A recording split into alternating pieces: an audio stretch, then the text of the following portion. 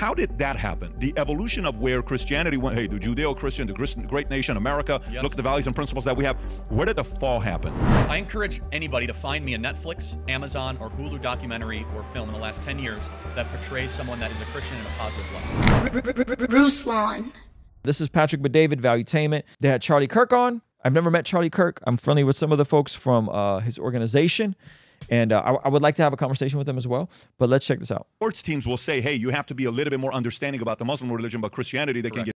So how did that happen? The evolution of where Christianity went, hey, the Judeo-Christian, the great nation, America, yes. Look at the values and principles that we have.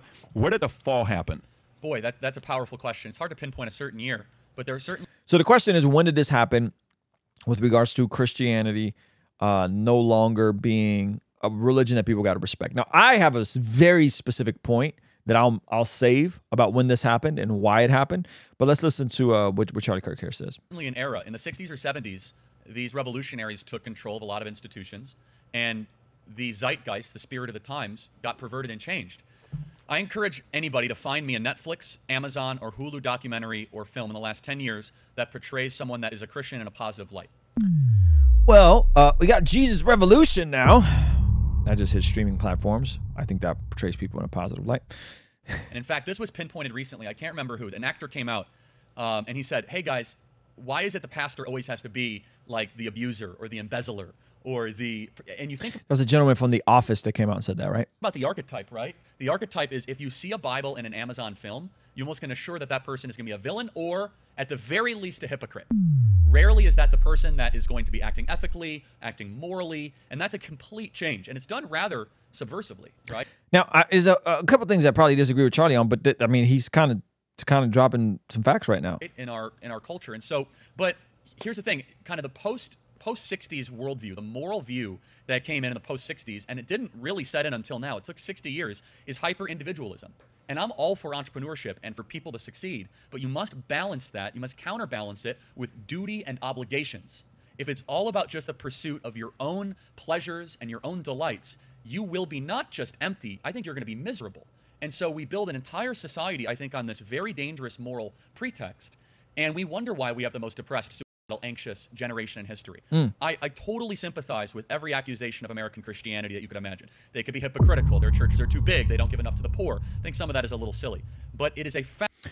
Some of that is silly and some of that is not true. Christians give like way more than non-Christians to charities, adopting babies, and all kinds of stuff. Fact that as we have turned our back on American Christianity with the roots of it, that we are less free, we are more confused, and we are filling it with these other fake religions that we could talk about. The religion of anti-racism, the religion of scientism, right? Even earth worship at times, which is hyper, global warming. Yeah, environmentalism. And so there's a great book by Tom Holland. He calls it Dominion. It's not a great title, but Holland with an E. But yeah, it's how Christians revolutionized the world. I encourage everyone to read it. And he's actually a secular agnostic who argues that what we consider to be common sense, what we consider to be normal, is a traditional inheritance from the Christian history.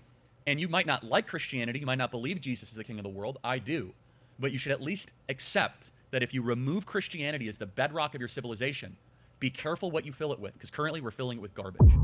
Yeah, so a couple things based on what you just said. One, I saw Andrew Schultz the other day. You know Andrew Schultz, the comedian. I don't know if you're familiar with Andrew Schultz. Yeah, he's to me, I think he's one of the most talented comedians. I can watch his clips on replay, and the guy makes me laugh over and over again. There's only a couple guys that make me do that. I've probably seen his clips. I just Shout out to Andrew Schultz, man. I really appreciate, one, some of his takes, even though they're vulgar.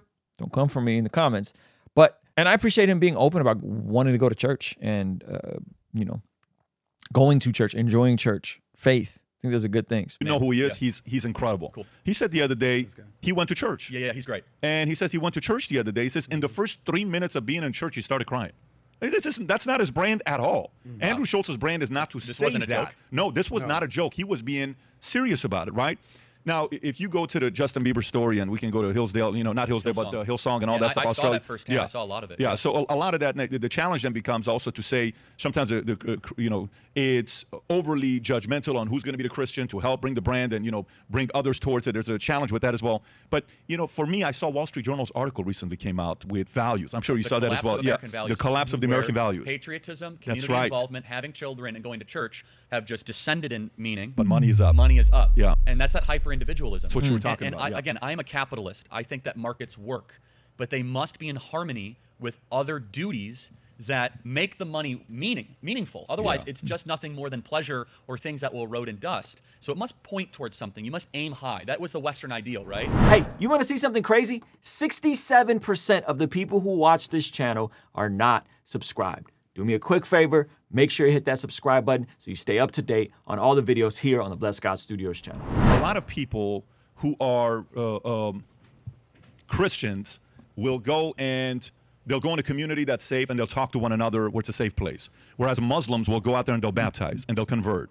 Where, you know, if you look at the two and you'll say, well, one is quiet about it, the other one's being bold about it. One is advertising why he is, the other one is not. But at the same time, the media will defend Muslim, but the media will not defend Christianity. The media. So he says the media will defend Islam and not Christianity. Okay, I'm going to tell you guys why I think that is here in a second. Sports teams will say, hey, you have to be a little bit more understanding about the Muslim religion, but Christianity, they can get shots. So how did that happen?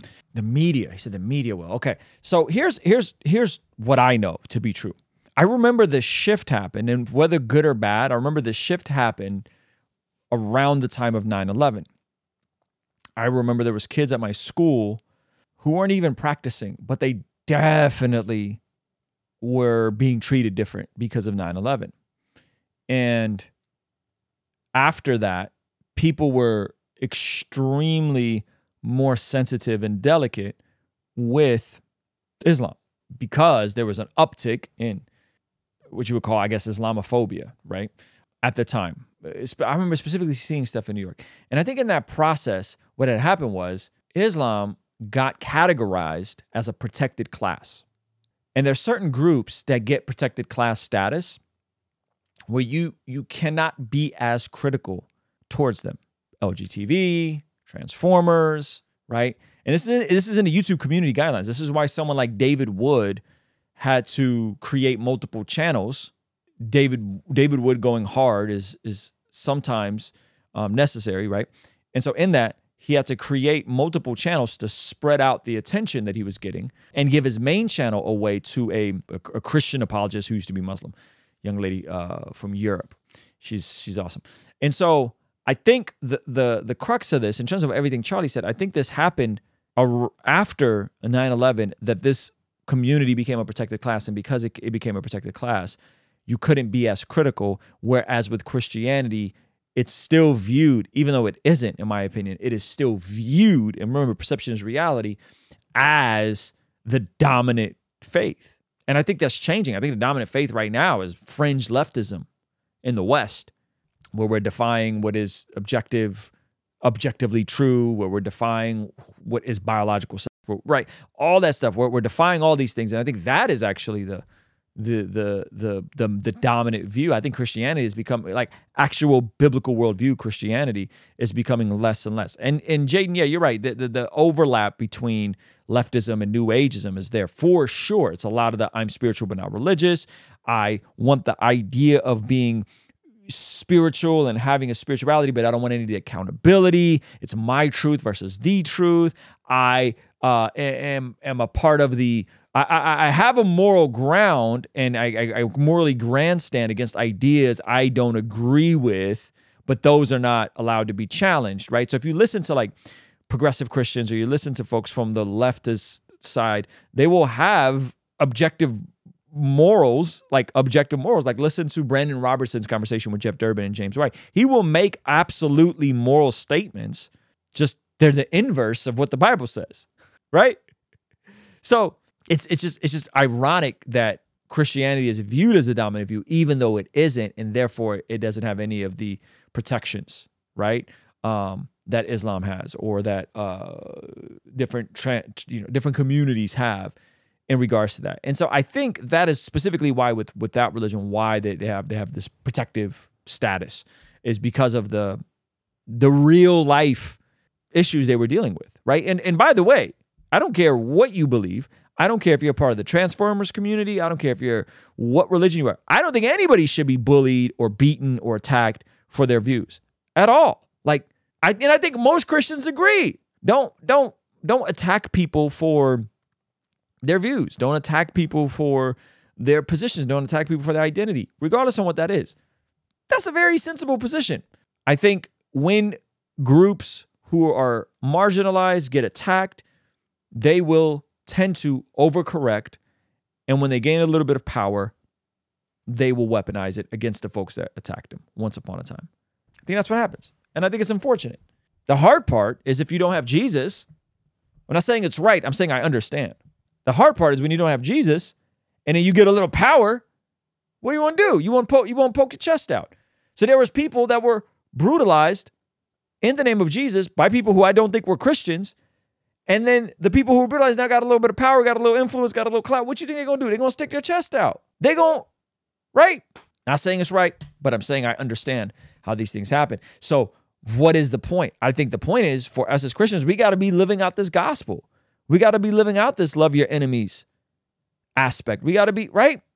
We have to live this out in a way where people may disagree with the Messiah we worship, but our daily lives are at least consistent and congruent with the things we profess. If we profess that we're born again, if we profess that we're to love our neighbor as ourselves, if we profess that Jesus is the way, the truth, and life, if we profess that we are to care for the least of these, if we are profess, at least if our lives line up, then you can not be dismissed as a hypocrite and say, well, you know what? I don't agree about their God, and I don't agree their views on Christian sex ethic and all these things, but I respect that they're at least consistent. I respect, because what is the worst thing you can be in the eyes of a non-believer? A hypocrite. When they could point to an area of your life and say, yeah, you claim this, but you live this way. That's a bad look, man. Right? So I think we need to make sure that we're being consistent and cohesive and in line with the things we proclaim to be, or what are we doing? Right? What are we doing? Hey, this clip is from our daily after party stream. If you enjoyed it, consider signing up for our Patreon community for only $5 a month, where you get access to the replays of our daily after party streams, as well as the uncut extended versions of our podcast, Discord access that's private, and a discount code for our merch store, only $5 a month. And ultimately, it's the best way to help us contextualize the gospel of Jesus using media, podcasting, and of course, YouTube. The link for that is in the description or in the pinned comment. The perks are amazing. You should get on there. It's only $5 a month. I'll see you over there, all right? Peace.